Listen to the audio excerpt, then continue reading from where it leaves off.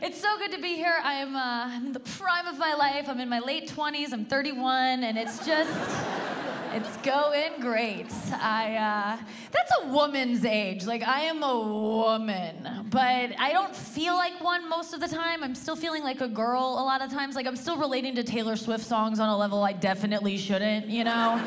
But, like, my back hurts a lot. So I'm like, that's right. I can't shake it off. Like, I wish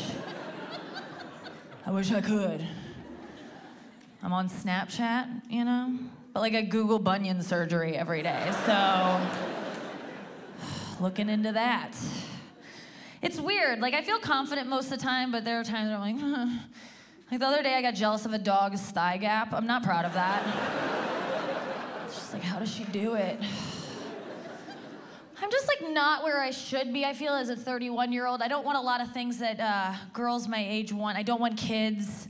I do want a baby though, so it's like, oh, you know, because they become that, and so, yeah, I do want a baby, but like, I feel like most women want babies, and that's maybe why so many of us exist, because babies are so cute. Everyone wants one. They're like the puppies of humans, I've heard.